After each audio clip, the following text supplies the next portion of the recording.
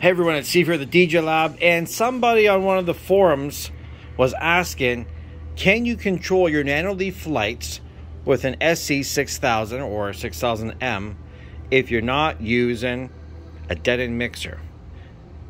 And I never really thought about that, to be honest, because the volume is what controls the intensity of the lights and to know what's going on. And sure enough, I hooked my stuff up, I got a song going. There's my Nanoleaf lights over there. Doing absolutely nothing. If I come over here and I hit the white and I got the strobe going, well, I can control them like that, but I can't override a color, for instance. You know, I'm over on the override. All I can do is the white. The blackout's already blacked out, so that doesn't help any. If I take the strobe off and I hit white. Oh, hold on. I got some override color here. Oh, that was, I think.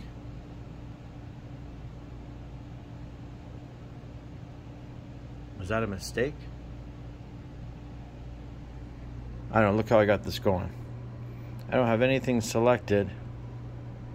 When I select something, if I deselect something and I do this, I'm getting that. Is that based on the bank?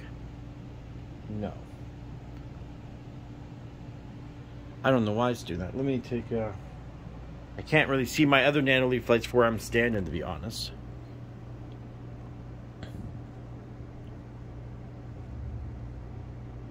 Oh yeah, I think the other ones are doing the same thing with that yellow.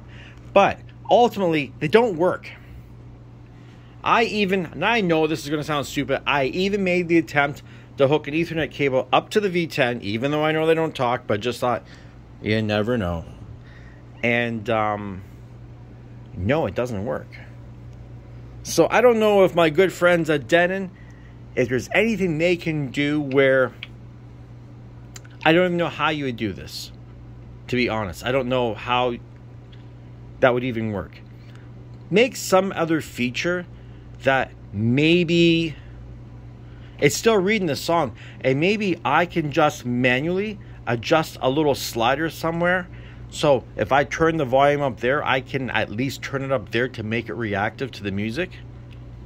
That's about my only solution, because, you know, these are great players, man. I love them so much.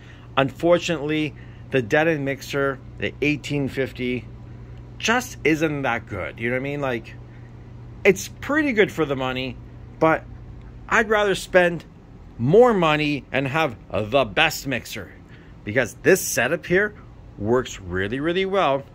And I don't really use my Nanoleaf light stuff much, because, to be honest, Nanoleaf lights, you can hit the button on them and they'll go to the music, and you can program set them up. But if you really want to use sound switch and you got lots of DMX lighting and stuff, this would be an option. And I'm going to roll into a club thinking, oh, I'm going to run all the DMX lighting, and there's a V10 sitting there, and I brought my own players. Come on, Denon. I know you guys can do it. Just add a firmware. Give me one extra thing in here somewhere that can just slide up and down so I can simulate the volume that I'm going to be doing on an external mixer.